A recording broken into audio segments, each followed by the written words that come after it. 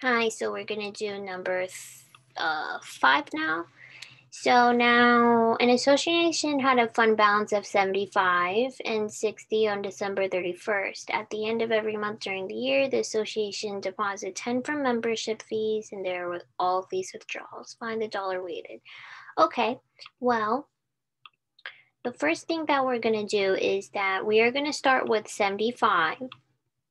And so since this is occurring at time 0, no amount of months have elapsed. So that is why we're just multiplying 75 by the whole effective annual interest rate or a whole year of 1 plus I. Now we have deposits of 10 from membership fees every month. Well, how many months are there in a year? 12, right? So in total, there are 120, right? But for each deposit must be multiplied by 1 plus the number of months left times I. So for example, if we were to deposit 10 by the end of the first month, then it would be 10 times 1 plus 11 over 12 over to I. And then for the next month, it would be 10 times 1 plus 10 over 12 times I.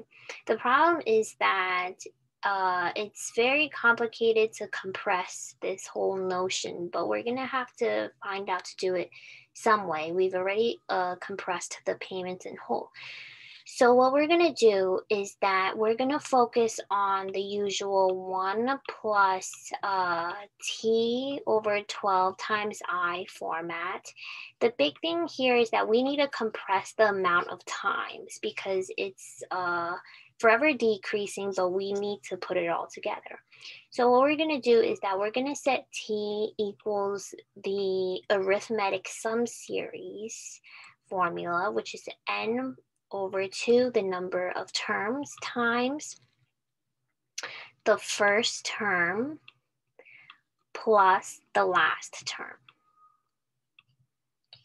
So what we need here is that we know that there are 12 terms, 12 membership fees and all.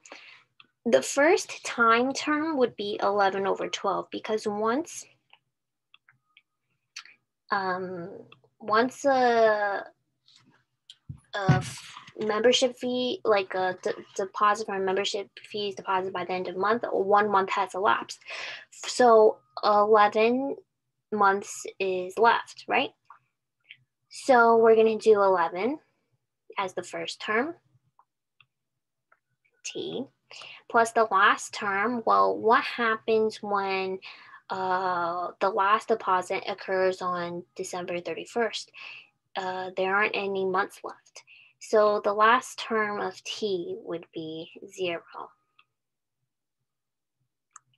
So now we're going to solve this. So 11 plus 0 is 11, right?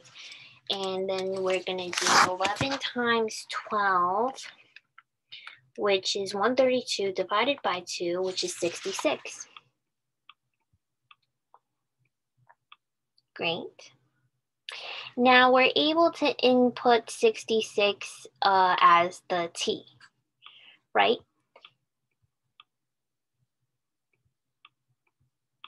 So we do 66 divided by 12, which is 5.5.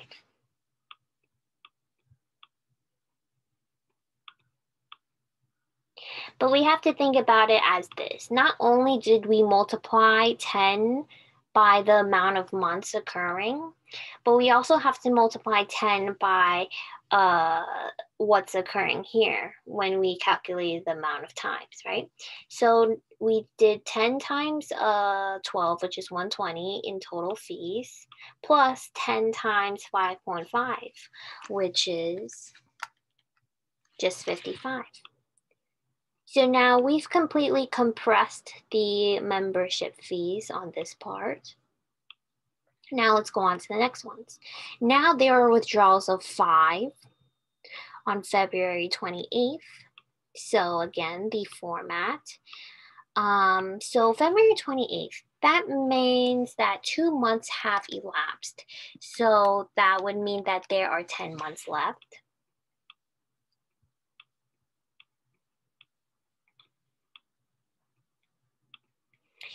Then there would be withdrawals of 25.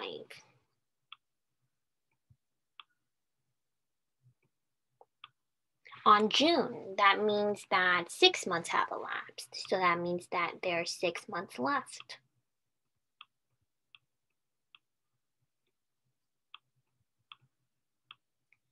And then there is another withdrawal of 80 on October 15th. Well, we already know that 9 months have already elapsed, but then October is the 10th month. So that would mean that if September already ended and October hasn't really finished yet, then that means, and we're only left with half of it, that would mean that 9.5 months have elapsed. So we would find out that there are 2.5 months left in the year.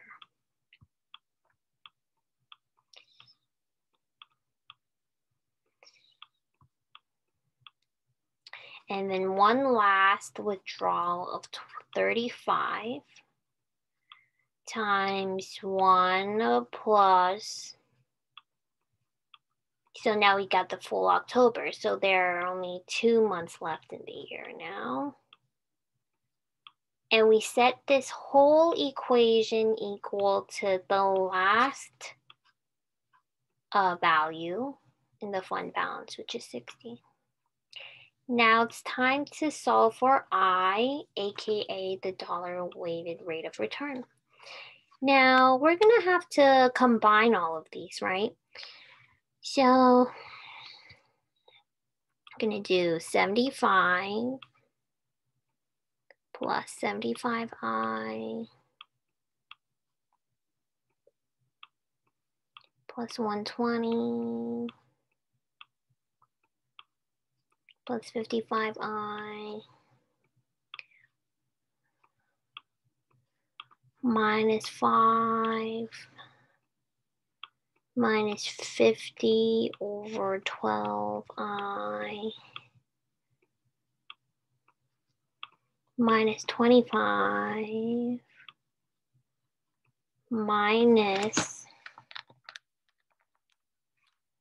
150 I over 12 minus 80 minus 25 over 12, 2.5, 2.5. We would have to do, so minus 80 times 2.5, which would be 200 over 12I minus 35 minus 35 times 2, 70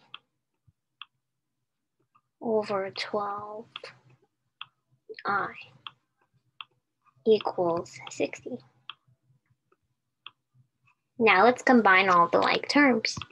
So 75, 120, negative 5, negative 25, negative 80, negative 35. Okay, we'll do 75 plus 120 minus 5 minus 25 minus 80 minus 35, which is 50.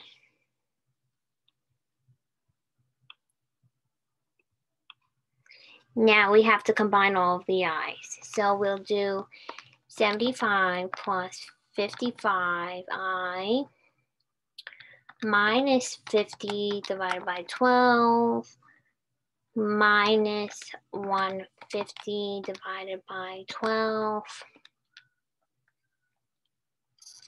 minus 200 divided by 12 minus 70 divided by 12, which is 90.8333, and it goes on more, but I'm just simplifying to that, equals 60. Don't forget the I. Now 60 minus 50 is 10, which means that we would divide 10 by this amount. So 10 divided by 90.8333, which is 0.11, which in all is 11%. So E is the final answer.